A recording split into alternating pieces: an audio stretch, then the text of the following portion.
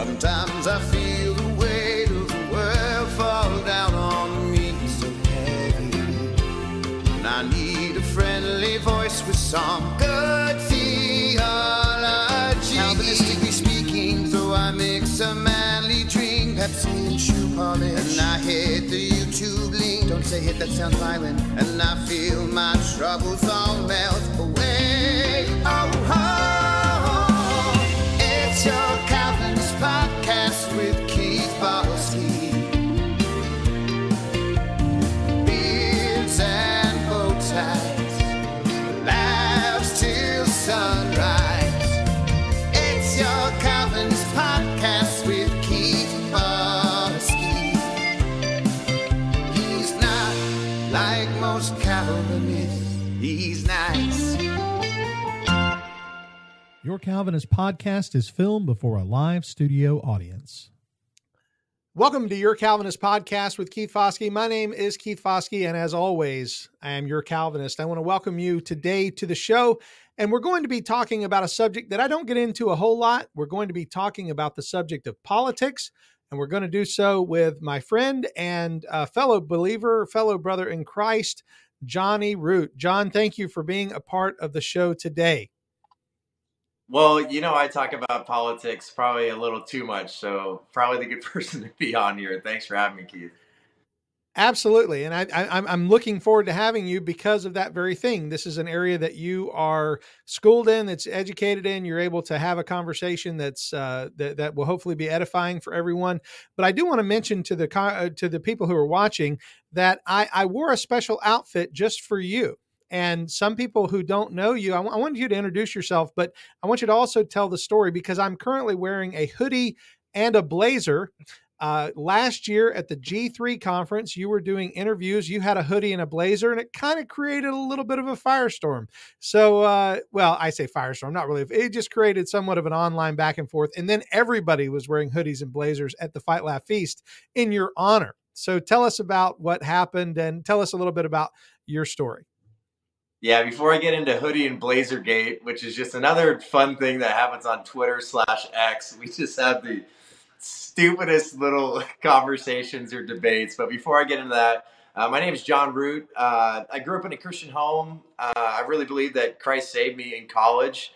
I don't think it's because I went to a unbelievably theologically sound university. I went to Azusa Pacific. I do feel like I grew in my faith there, was able to play football. And then I got into sports media for a long time. Everybody's got a cancel story now, so I ended up getting canceled during 2021 because I went to the gym without a mask the day that our Arizona governor said, decide for yourself. I took a gym mirror selfie. Keith, those never look good. And I even put that in the caption.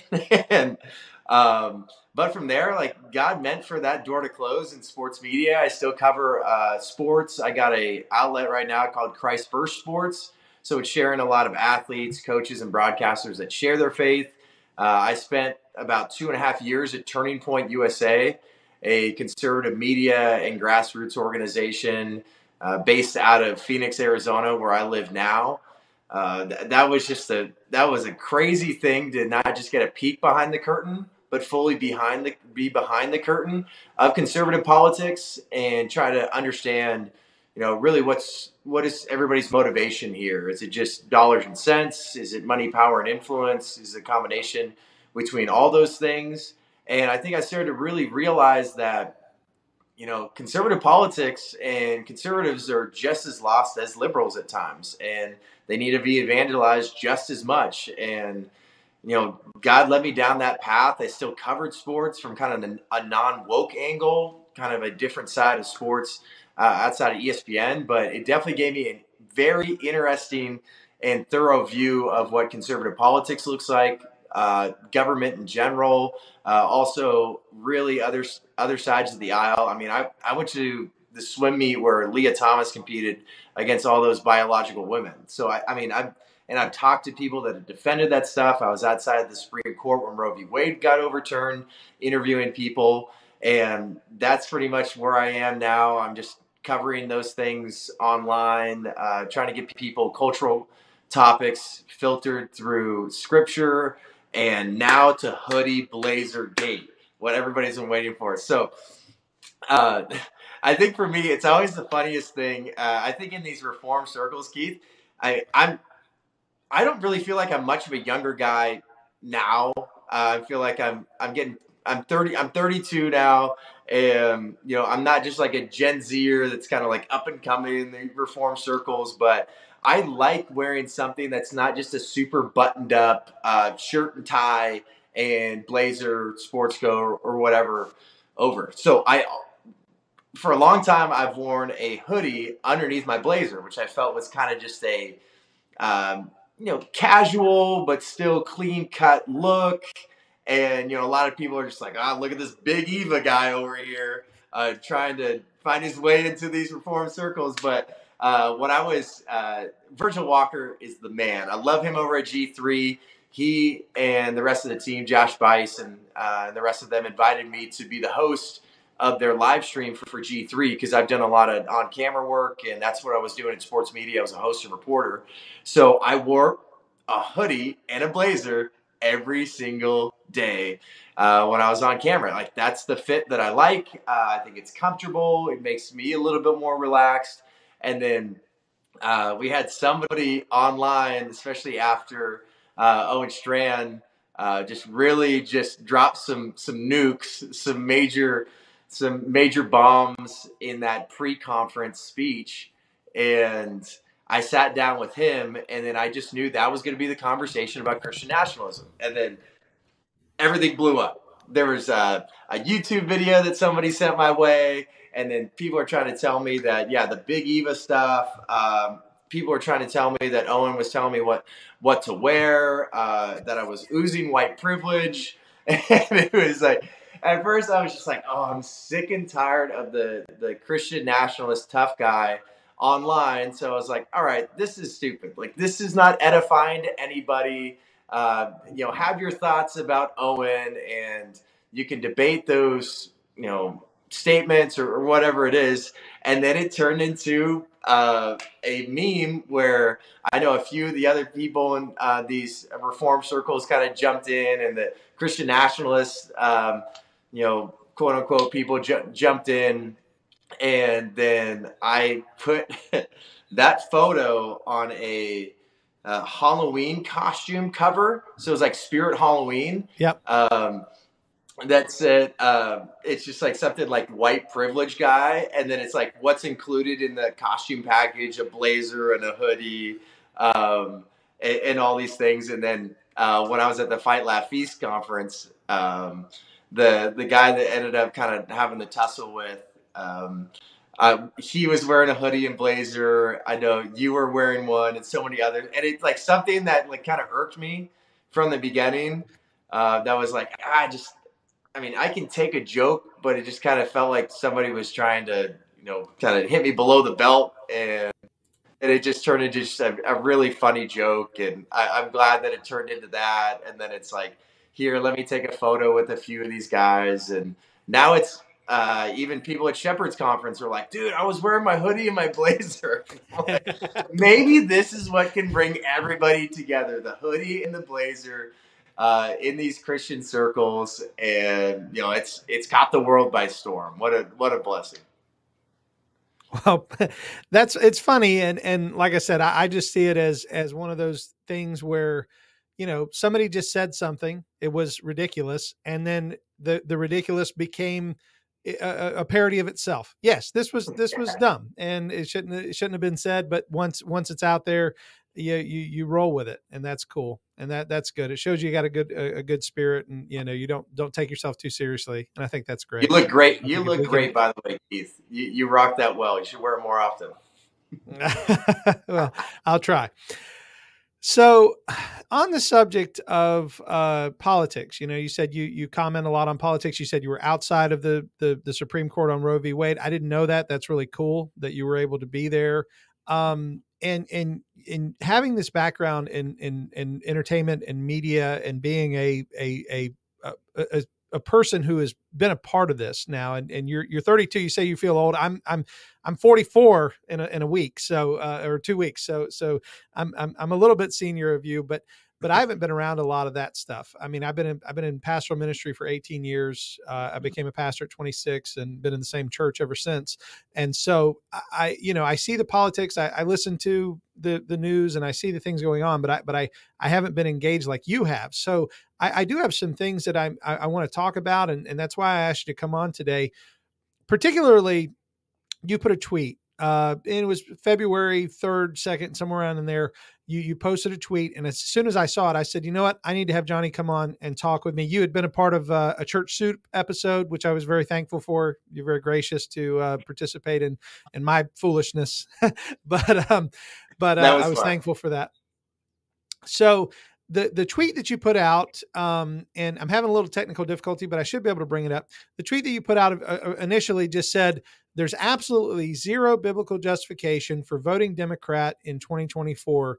And then you reinforced, you said zero. And I know that I believe where you're coming from. I know where you're coming from, but I know when a lot of people hear that, they would immediately backlash and fire back. And, well, what about this? Well, what about that? And what about this, that, and the other? I want to ask you a simple question to begin with, and then we're going to layer it out and maybe some more nuance. But the first question that I would ask when I see a tweet like that, and like I said, I agree with you. If I didn't agree with you, my first question would be, why would you say that? Why do you feel that's necessary to say? Do you think that's helpful in establishing discourse? You know, that's the kind of question people would ask, right? So what are your thoughts as to if somebody says, well, that's not the way to win friends and influence people? You're not going to get people to listen to you, Jonny, if they're on the other side. If you say that, they're going to see you as a creep. Why even say it? And you know, that's my first initial question. And again, I'm not saying that. I'm asking you from the perspective of somebody who might be on the other side and say, you know what, that's not helpful. Yeah. And usually with this kind of stuff on X, I'll throw something out there that's not exhaustive. And then also, of course, sure, people are going to be like, well, what about the other side? It's like, well, I know we're going to get into that, Keith. Like, I've talked about the other side at nauseum, probably more than any other Christian conservative content creator that most people have seen. So I do try to call the balls and strikes. But when I say this, I believe this wholeheartedly. Like I mentioned earlier, my friend Virgil Walker, I know we had a viral video that was at the end of 23. No, it was at the end of 22, December 2022. And that was a part of the rapid fire questions I asked him. Like, do you believe that there's a biblical justification for voting Democrat? And in the modern day, I don't believe so. I think when it comes to the straight up abortion stance, you have the entire House on the Democrat side that says babies should not get any sort of care from a botched abortion. Just let them die. They voted wholeheartedly. They don't stand true to there's two genders. They want a border completely wide open, and a litany of other things where they're trying to push this radical race and gender ideology. And it's not saying, again, we're going to get into the other side. So I know there's a lot of people that's like, wait, I know this stuff I'm hearing from Trump, or I saw this stuff from Lauren Boebert, or what about Nancy Mace at the prayer breakfast? I've called it all out. But right now, when we look at the specific Democrat platform, does any part of that align with Scripture? And maybe if we find bits and pieces of it, like I know we can get into the aspects of social justice. Social justice has been completely redefined. Now, social justice is not the same as biblical justice.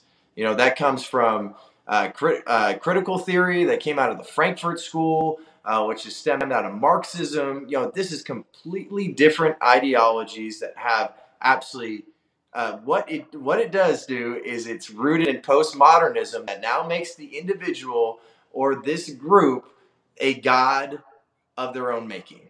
There's no that we have a sovereign God. There's no that we need to live up to God's commandments and his rules and his regulations that are clearly spelled out in the Bible. I just don't see anything on the Democrat side right now that lines up with Scripture whatsoever. It's become so unbelievably radical. And yes, I know this is a long answer. I'll finish off with this, Keith. It is People will talk about the Overton window. So we used to, like, when we start here, it's just like you have the middle, and it's just like to the right you have conservative. Now you're going to get, to the right, there's like the alt right, where it's just, that's wrong too. You can swing way too far right, but the left, it was like we used to disagree just on like taxes and little things like that. Now the Overton window has shifted, so now it's shifted to the left. So pretty much anything now in that middle point, which probably a decade ago we'd say that's liberalism, is now considered conservatism. That's why you're going to see now there's an acceptance of even aspects of gender ideology, and you'll see the GOP give up on the clear definition of marriage. Marriage was instituted by God. It was designed by God. But now, because that Overton window shifted, we're seeing those things, and we can have that conversation. But I mean, the people I have asked justify, as a Christian, voting Democrat. There's no solid justification they can find for any sort of foundational standpoint that each candidate in the entire DNC is running on. There are people that, and I'm thinking particularly of people who maybe were strongly Democrat in a previous generation. Our parents and their parents who would even argue that maybe there has been a inversion of what was once Democratic values is now Republican values, or vice versa. That there has been somewhat of a changing of sides.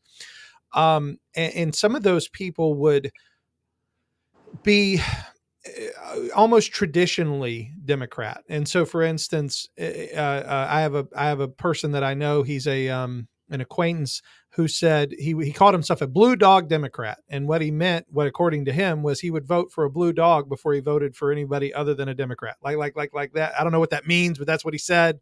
But it was because this was the tradition with which he grew up. And so for a moment, I want you to speak to what makes a Democrat today maybe different than 50 years ago, or even when I was a kid, 40 years ago. Do you see a difference? And do you think that it's fair to say it's not what it once was? Yeah, and that's where I think there's aspects of when people bring up social justice now, there was social justice basically campaigns or government-run social justice organizations, we can call them now. It's obviously, I will always get back to, I think the church dropped the ball, and the church should be the one that's caring for the lost and the needy, the orphan and the widow. And then now we're expecting daddy government to take care of that. I think what the left now has done compared to 10, 20, 30 years ago is they want government to completely take care of them. Completely. That's what I think we saw during the pandemic. And that's also again, we're going to get into the Republican side of things for sure. But now it turns into, I believe that government is the ultimate authority. They can show aspects of an authoritarian rule. We, the people, is been completely redefined or completely taken out of our system. Like aspects of free speech, we're now seeing censorship that's now being applauded. Yes, we're going to see some censorship and aspects of that on the right side, but there's been a complete totalitarian shift on the left where it's like, all right, now we have these social justice organizations that are totally radicalized, like something like BLM. BLM is quintessential Marxism that is applauded by the left. You even had one of the leaders of BLM say that, like, we are trained Marxists, and the left pushes that. And that's where people that are going to be more on the Democrat side, they will try to justify people parading through the streets for someone that was unfortunately killed by a police officer, acting as if that was, killed out of cold blood, which was false. They can parade in the streets, but you can't go and spend time in the hospital with your dying grandmother. You can't have, a wedding in person. Like those kind of things. I think we're seeing a totalitarian shift in an aspect of social justice that's totally changed. And I think that's, probably just a few things that I see. And again, too, there's people that could explain that way better. And I think people could understand too, that's like, from what I've seen, that's what I understand, especially in these Christian circles. That's where people have a real heart for people in need. But if it starts getting to a place where we're going to dissolve our rights as individuals, the Bill of Rights is almost now just like chopped up or completely disregarded, and we now need government to completely take over. We know that it can't be trusted. It's unbelievably corrupt, and I think what the left now is doing is they want to rule with an iron fist, which of course people on the other side, they've tried to say the same things about Trump, and I think that's just mostly media fear mongering. But those are the few of the things I see on the left. Hey guys, I just want to quickly say thank you for watching this episode, and if you're enjoying it, please hit the thumbs up button. If you're not enjoying it, hit the thumbs down button twice. Also, if you haven't already, please subscribe to the channel. It really helps us out. And some of you've asked about how to support the channel. If you'd like to support us, you can go to buymeacoffee.com/yourcalvinist and leave a donation. Most importantly, we want to make sure that everybody who hears this podcast hears the gospel. The word gospel means good news. And that good news has to be preceded by some bad news. And the bad news is this, that we are all sinners. Sin is breaking God's law, so we stand guilty before the Lord of the universe.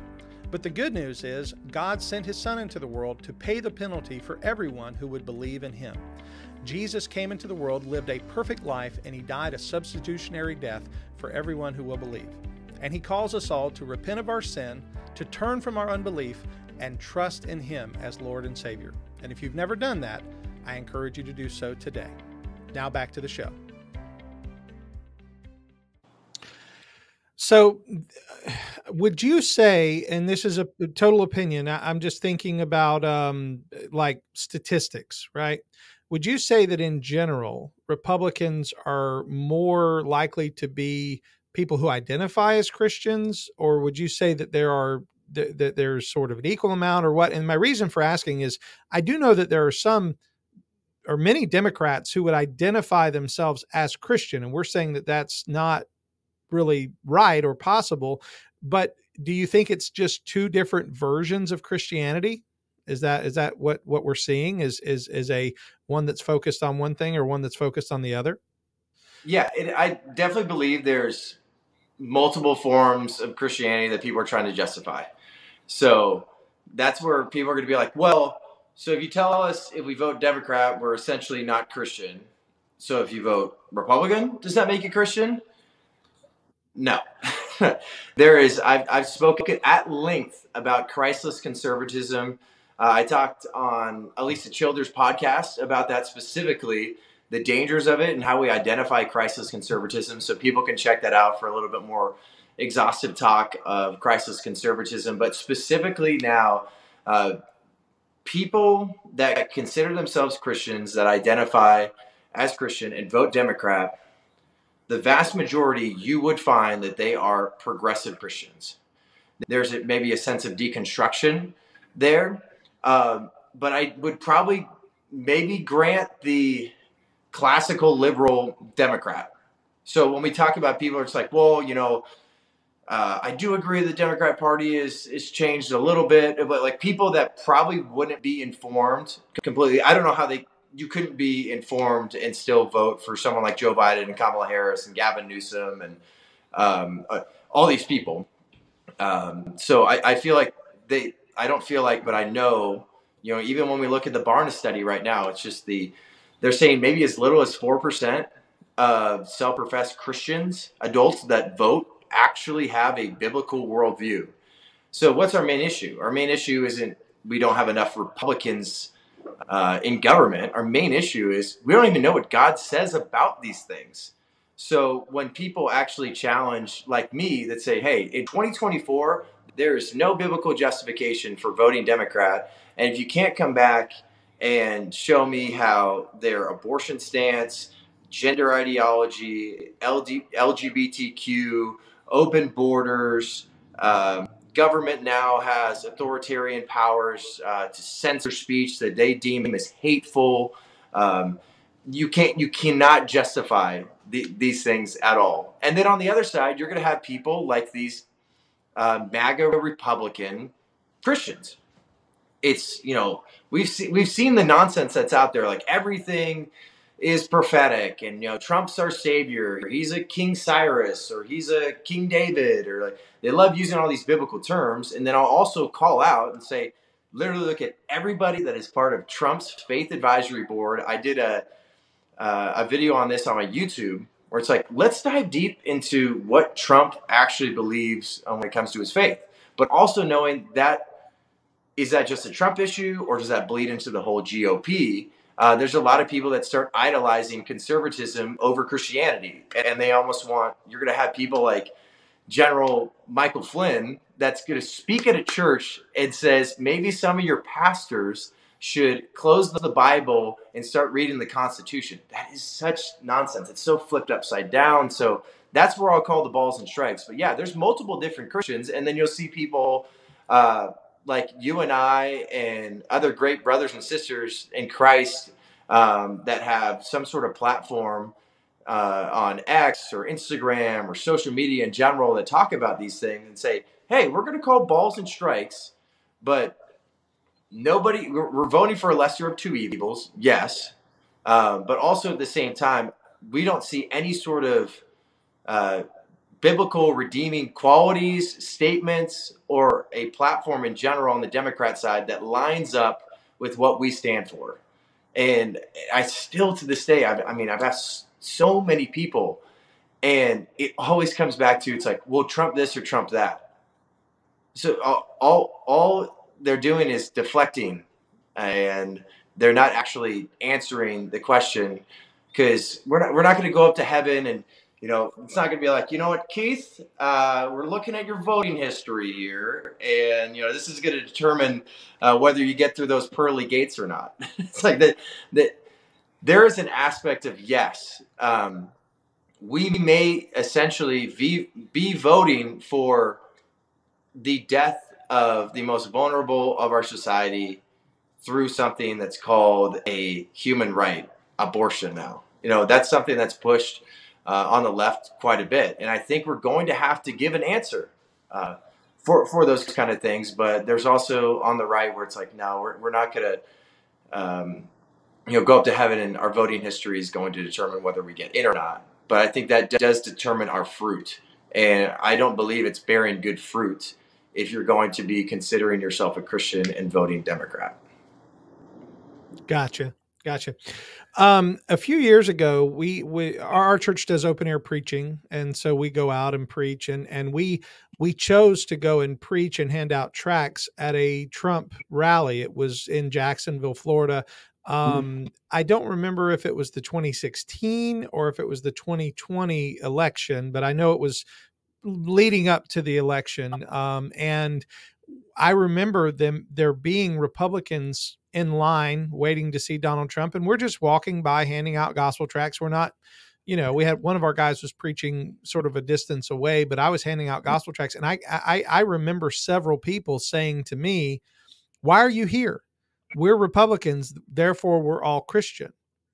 And it was like, that's not how this works. And there was a great moment in that, because, well, it wasn't a great moment, but it was a good moment to show why that's wrong, because a man began to challenge me saying, if you believe the Bible, you're brainwashed. If you believe the Bible, you don't think for yourself.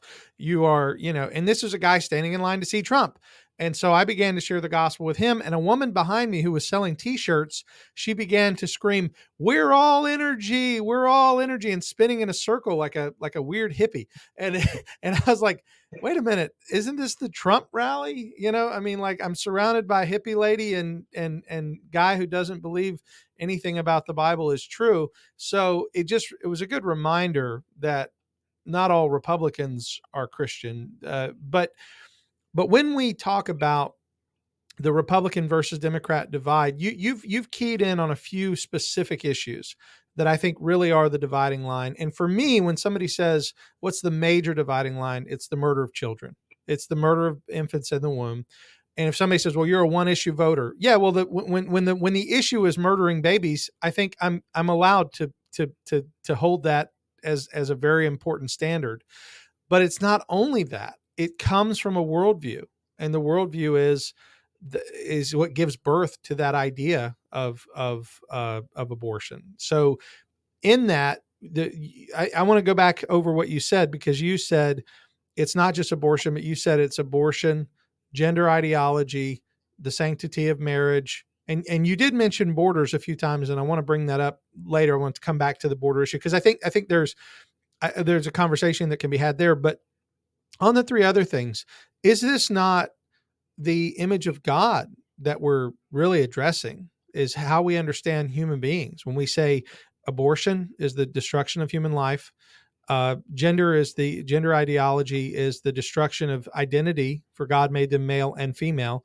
And the third one, which was, goodness, I forget now, but those things all go toward the idea of God making us in his image, at the very foundation of our faith.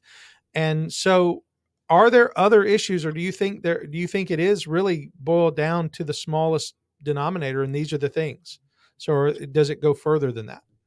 Yeah, I mean, I think those would be the 3 and 4 things that we can really ride and die on. There's plenty of people that would consider themselves one issue voters, and when I was outside the Supreme Court, people would say that too. It's just like all I care about is, now we're talking about federally. What is a president? What's his stance on abortion? And that's determines how I will vote. And there's people like that, but I think it stems from that. And I think what we see on the Republican side, which is very, very, very flawed, in many ways, there's still going to be, I think maybe like 10 years from now, like conservatism is just going to be totally redefined if we keep going down this route, if we keep compromising, and it's going to get to a point where, like, unless we have some really legitimate Christian lawmakers from the state and federal level that start running, like, you're going to see both sides that continue to compromise on abortion. They're going to continue to compromise on marriage. They're going to compromise at the border. And I think we can talk about that. Like, I don't think there's been any nation, any sovereign nation, that has left their borders wide open and allowed an influx of people. And knowing, too, at the same time, people will listen to this and be like, well, John just doesn't care about the people that want to get away from poverty and the terrible situations that they're dealing with in South America, and Mexico.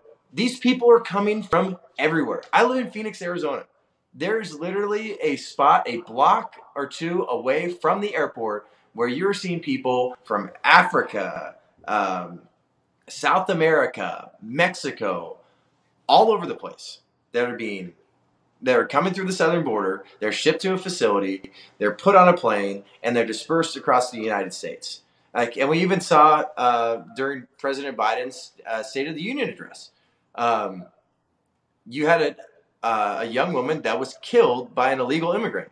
If that person wasn't in the country, that young lady would still be alive. Fentanyl is just pouring through the southern border. Like, these are kind of things we can have the legitimate conversation as Christians about. How do we care for the needy? We can care for the needy without leaving it completely wide open. And then also, too, you have people like President Biden and Kamala Harris, who is the border czar. They are inviting these people. And people have said that walking across the border. Why'd you come? Basically got an invitation from the Biden administration. And what's happened to young kids and women as they're making this journey? There's sex trafficking that's going on. I don't know if there's certain words that I can say on this podcast. I don't want to get you like demonetized, but just sexual interactions that are taking advantage of women and kids. These aren't good situations. And then also, too, it's just we're getting to a place where a sovereign nation is not going to continue to be strong if you allow law and order to completely be disregarded when it comes to BLM riots, and you're going to have a vice presidential candidate that just lets people go and then people that just happen to be there. I'm not saying that January 6th was a good thing or should have been encouraged at all, but those people rot in prison for a while. But the people that were literally burning and looting places, that's what the conversations we need to start having as Christians is, how do we justify the way we vote? And if people on the Republican side are going to be voting for someone like Trump, people like me, I'm going to call the balls and strikes. I want to have the best. If Donald Trump is elected, I want to have the best version, most God-honoring version possible of Donald Trump. That guy does not show fruit of a Christian. He has done things that have been helpful to the Christian community in ways, no doubt. He's fought some very incredible fights, but also at the same time, you can't have like those MAGA Republicans that are just talking about energy and like, here's our works-based salvation. That's what they really believe. When I go back to like almost checking off what your voting history was when you're ultimately judged, you don't get in because you're a Republican. Just like you don't stay out because you're a Democrat. That's something that really needs to be defined as well, is yes, we still need to be able to justify biblically, and not to Keith, not to John, like to the Almighty God, that I believe this is the most God-honoring way that I could, show my right to vote. And that's where I hope people would start holding people accountable, especially on the people accountable on the Republican side, because when I worked at Turning Point, I always hoped that it was righteous anger. There were some times I got so incredibly pissed off for people that were using Jesus as just a trendy outfit or using Christianity as just a nice slogan, and it bamboozles so many people. It makes them so much money, and it is such utter nonsense.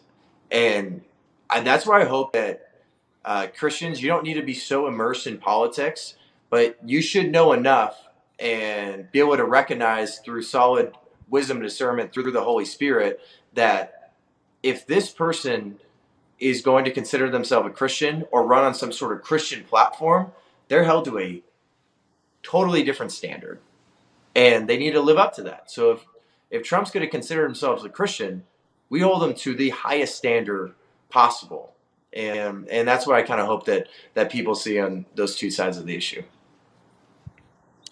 Do you really think Trump considers himself a Christian, or do you think his overtures to the Christian church are political in nature? Do you really think he thinks he's a Christian?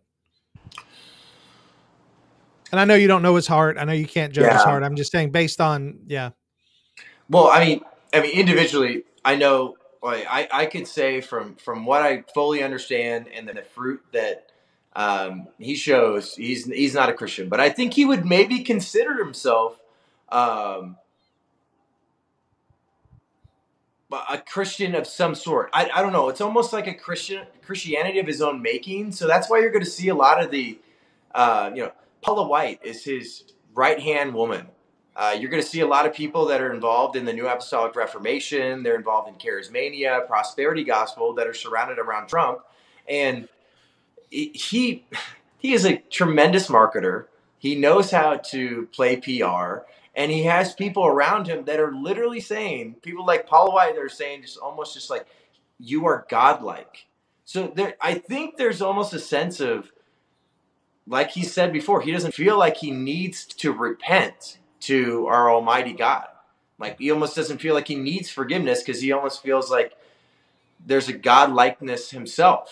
Yeah, I think there's a way that he does a good job to connect with everyday Americans, and then people have been drawn to that. And he's had policies that have really helped out that middle of America that's been forgotten for so long. But I think he would think he's some sort of king-like, God-like, prophetic-like figure because that's what he hears all the time. And I think if you're going to have Christian leaders like Paula White, other charismatics that are going to be pushing that, and not saying that all charismatics are now in there. So like anybody listen to that, just like charismania, like she's a part of that kind of stuff. And when they reemphasize those things, you tell somebody a lie enough, it becomes truth. And I think he believes that. So, are you, the next question I want to ask is a ministry question, but I want to ask, are you connected to a church? Are you a member of a church? And you don't have to name your church, because I know sometimes people would rather leave their private, where they worship and everything out of, because they don't want their pastor getting an email or something. So it's okay if you don't say where you are, but are you a member of a church somewhere? Yeah, I'm a member. I'm happy to say it. Sometimes I'm a little bit Okay. weary because there's some crazy people out there, but I go to a great Reformed church called Pella Communities. It's in downtown Glendale, and Pastor Sean Myers is my pastor. I've been doing discipleship with him, and then it's been a great spot, and I know it's especially my affiliations with places like Turning Point and these circles that I've been in have led to a lot of really great conversations. But I know being connected with like a church like Redeemer out here, Daryl B. Harrison is now a part of their pastoral staff. Apologia is out here too. And Kasi Hin is out here as well. He's been a great friend and mentor of mine. But Well, great. Well, the reason why I ask is because I know you're not a pastor, but I want to ask you a ministry question, and I wanted to make sure, you have that, you're connected to a church, so you can kind of feel how this might work how this might be in a church context, right?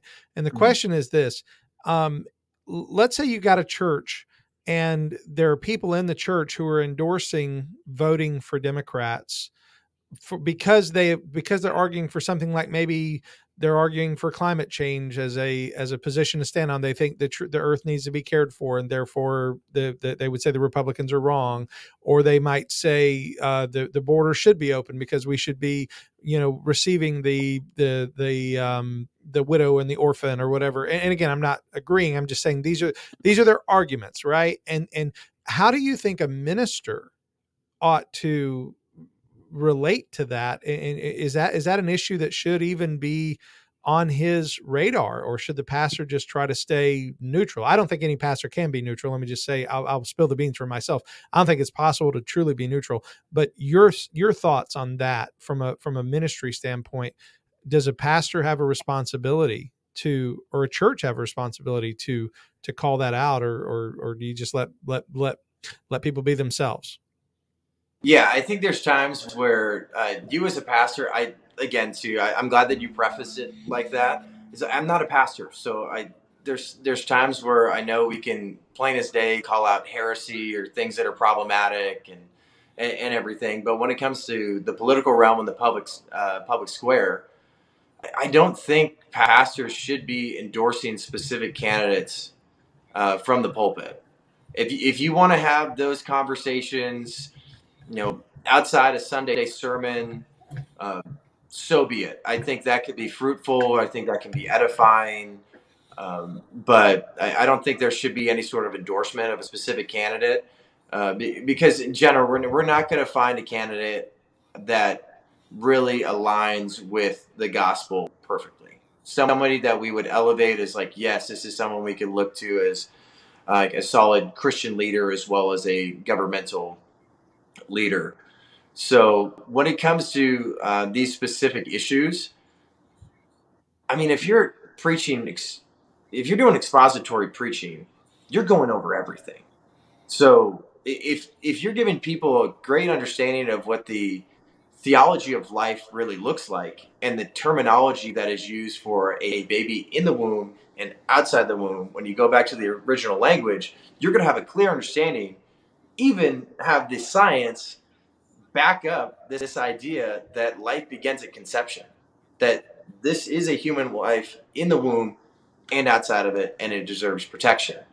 And then if we want to get into, sometimes that's why I feel like a Sunday sermon isn't the best medium to have this kind of conversation. It's one of those, people need the Bible preached more than anything. And yes, there's aspects of if Roe v. Wade gets overturned, that should be talked about. I know the top 10 Christian podcasts on Apple Podcasts, you know, you're going to see the Joel Osteens and those other figures. Nobody talked about it at all. So nobody has a clear biblical understanding, and they're completely biblically illiterate about how to defend this issue. But when it comes to something like the border, there needs to be probably a different way to discuss that, because of course, like I know in downtown Glendale, I mean, I'm going by, you know, some desolate areas here in Phoenix. There is homelessness that run rampant. There's a lot of low income housing, and I'm blessed that our church is at a place that is doing some great ministry work that needs a church more than anything, and we can help those people out. But we have to sometimes get to the conversation. We can't swing so far to the right or the left and be like, all right, I'm so standoffish to caring for the widow and the orphan at the border that are trying to get out of a terrible situation. And then the other side, it's like, well, if you want to completely close it, like you're so xenophobic, you just hate these people, you just want a white America. I mean, it's just all it does is just it's stupid name calling. It doesn't lead to a solid conversation. But I think within ministry, there should be a clear definition of how these terms are being used as well, and a clear understanding. And if it's like you as a pastor, like Keith, like you are doing so much work to make sure people get the gospel in context in its entirety, that sometimes you need to bring somebody in that has a clear understanding of what's going on at the border. Someone that can speak to, you know, what kind of like fentanyl is coming through the border, what kind of people are coming through the border. So, and then also at the same time, knowing that we're a sovereign nation, that I know people like my sister-in-law, she was, she still doesn't have her citizenship, even though she's married to my brother, who's a U.S. citizen, and she actually put in work and she's gone through the process to try to become a legal citizen, and it's just been just the worst situation. And then you got people that are just running through the border that are giving cell phones. There's now states that are saying they might be able to carry firearms. They're shipped to different states. You know, this is wrong, and it's not going to help our nation, even though some people might be coming through with good intentions. They're just looking for a better life, or they're looking for the American dream.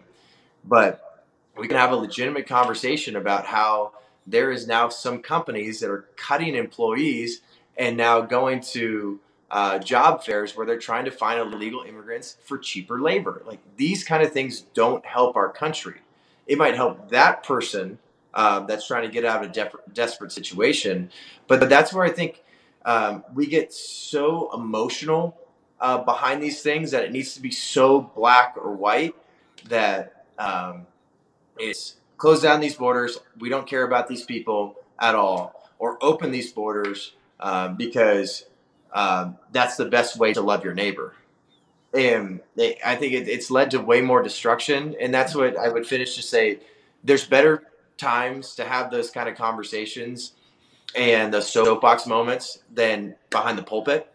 You can have your John Piper moments where you have someone like Obama that his abortion stance was evil, downright evil. Take that stand, go against it. You can have your John MacArthur moments where you're going to go against what Gavin Newsom is doing, and those are unbelievably empowering to the body of Christ. But I think we're now getting to places where even on the conservative Republican side, and I worked for Turning Point USA, and they had a faith division. It was called Teep USA Faith. And basically what they were looking for was just politicized pastors that would echo conservative talking points. There were some great pastors that were involved in that, but basically they were just looking for people that they would consider, here's a healthy, alive church because they're talking about conservative politics.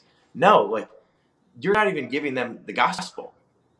You might be showing them maybe a better way to vote, but in general, you're having people that are filling the seats of your church, that's going to tell you how many people are there, but not how many souls are really saved. So hopefully there's a way that I know with you, Keith, like you faithfully preach the gospel, and I'm happy to see so many people that we're friends with that are desperately trying to figure out, like, how do I address these things? Also, I'm not fully well versed in all these things. And then I don't want to go throw something out on Twitter or say something on stage that then blows up into something else. And that's why I hope that people just start understanding we don't need to be endorsing candidates behind the pulpit. We need to be encouraging our pastors to expository preach. And if there's things that arise in the public square, give people a biblical understanding of how we defend what God calls good and fight against what God calls evil. Amen. And I think that last part you said there may be a good place to begin to draw to a close, because that's the heart of all this. And that is, we want to call good what God calls good, and we want to call evil what God calls evil, because ultimately the inversion of that, and as Isaiah says, woe unto them who call good evil and evil good, who replace the sweet for bitter and the bitter for sweet. That is what we see. And that's why when I look at the political realm, I see that dangerous thing. We are saying, here's abortion, murdering children, but we're going to call it healthcare for women. Here's a destructive gender ideology, but we're going to call it personal choice or empowerment.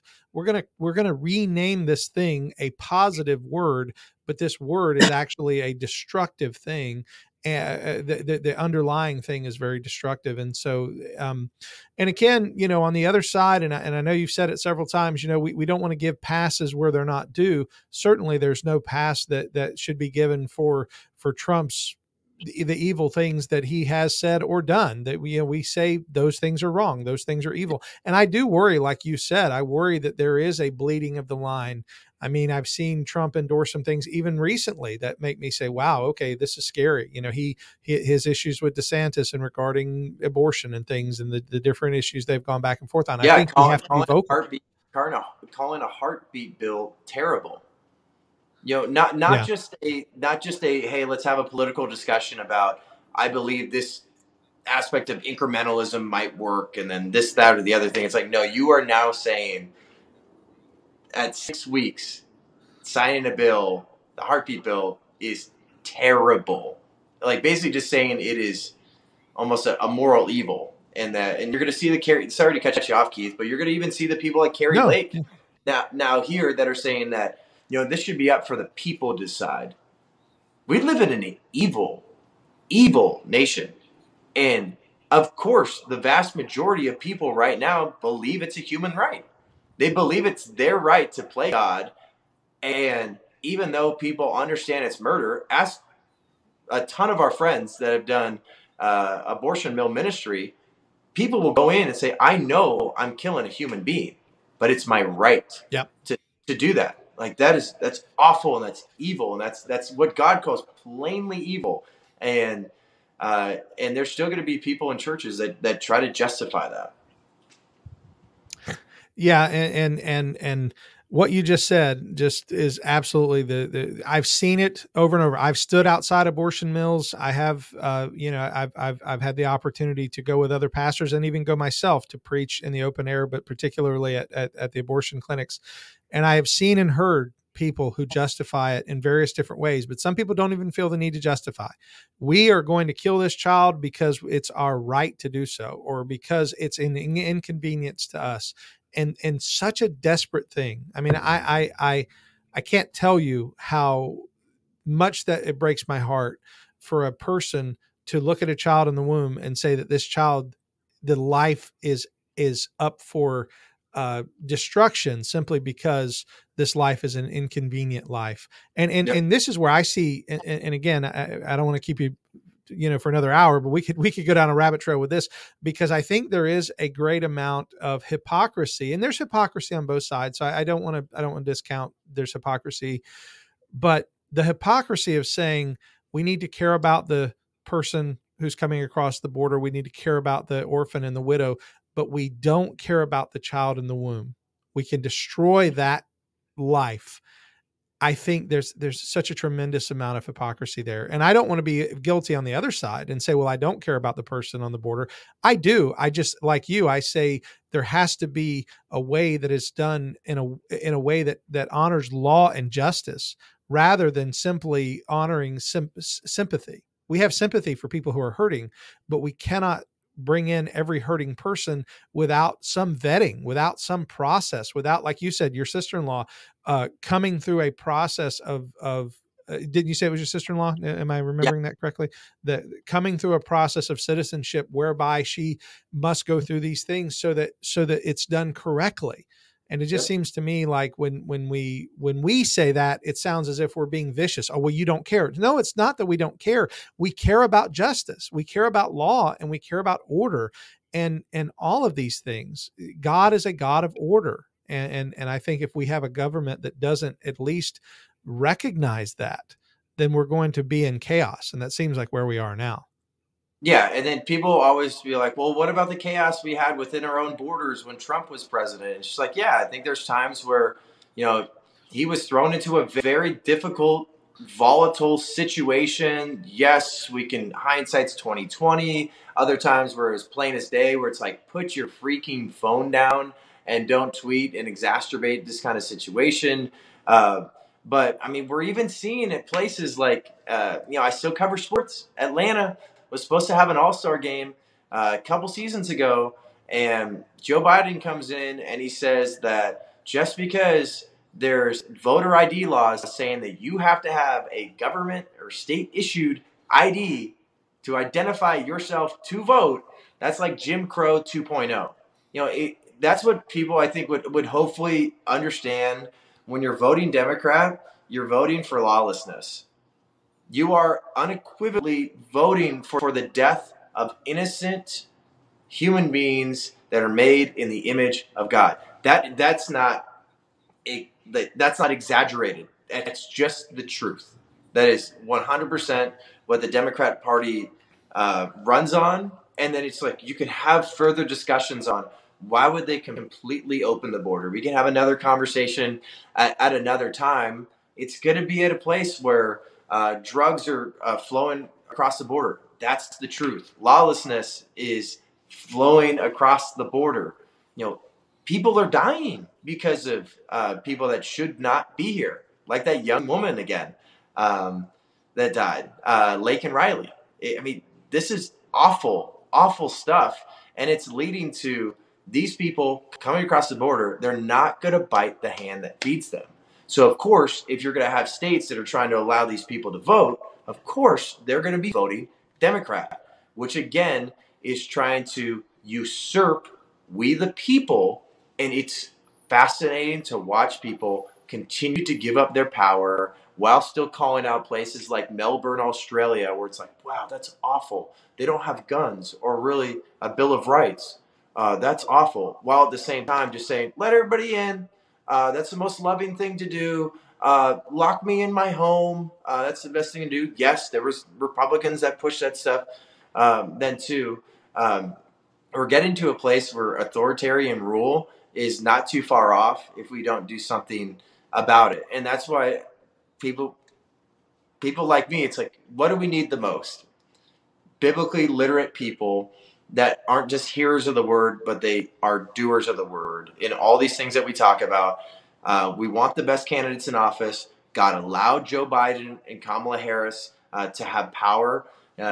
He's raises rulers. He just demolishes nations. This is all according to his will. So what are we going to do as Christians? Just complain about it? Or are we going to use this as an opportunity and hopefully get the right people in office and make them accountable to God's word? And that's what I hope people would start understanding, because probably the last thing I'd say here is a lot of people on the MAGA Republican side, if you want to call that are just so that are like in the cult. There's people that will vote for Trump and they're not in the cult. They just feel like that is the best possible candidate for the country.